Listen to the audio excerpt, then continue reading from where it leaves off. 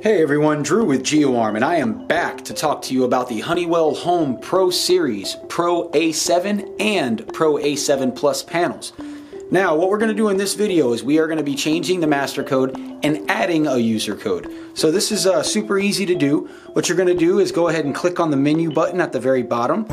Now this one is a little bit different because you're not actually going to be getting into tools to do the change on this one. It's going to actually be in settings and then user management. Once you get in there, you're going to enter whatever the master code is currently. In my case, it is the factory code of 1234. At this point, it'll take me into user programming. Now, the first thing that I want to do is I want to change that 1234 code. That's the most common code there is. Whoever, breaks in, that'll be the first thing that they try. So we're going to go ahead and update this master code. So if you go ahead and press on master, you'll see a new set of menus appear here. There's a little pencil over next to where it says pen. You can press that, and then that's where you're going to change and update this pen.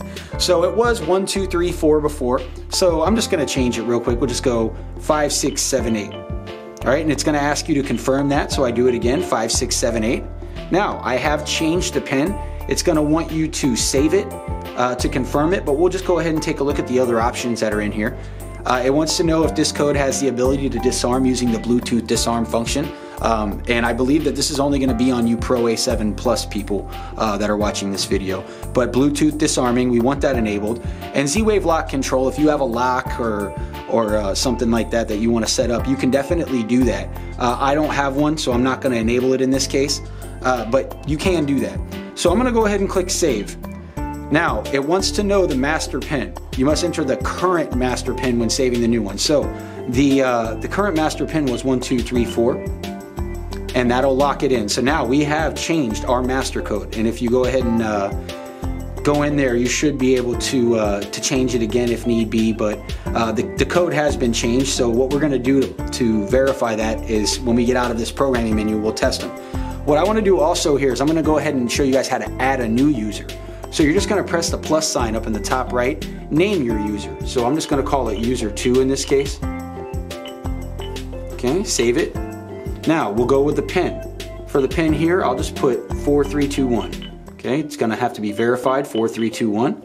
All right. Partition 1 access. It wants to. You have to enable them to be able to control this system. So if you have a partition system, you have to enable them in each partition so that they can control each different one. That is if you are using a partitionable type. In this case, I am not. It's going to be only one partition. So I'll go ahead and I will set this code as a regular user. So it's a user. Now I can go ahead and click add. And it wants to know the pin to add the user, your actual master pin. So mine is 5678. And at that point, it will lock it in. So now I have added a user and I've also updated my master code. So we'll go back to the main screen and we'll verify that this works. So we will try the master code first. So we'll go ARM away, 5678. Okay, there's our ARM now. We'll go ahead and we'll disarm it using the 5678 code. Disarmed. It is disarmed. All right, so now we'll try our secondary code. Go ahead and hit ARM. We'll ARM it stay in this case. And then we'll enter 4321. Okay? And there's our arming. We'll go ahead and disarm it to verify that it works. Disarmed. And there it is. Ladies and gentlemen, that is how you update your master code and add an additional user if need be. Ladies and gentlemen, if you have any questions or you need any assistance with anything, please leave a comment below. Take care and have a great day. Make sure to subscribe to our YouTube page and click the Show More tab underneath the video where you can view valuable links pertaining to this product, similar how-to videos, and our low-cost, no-contract alarm monitoring services.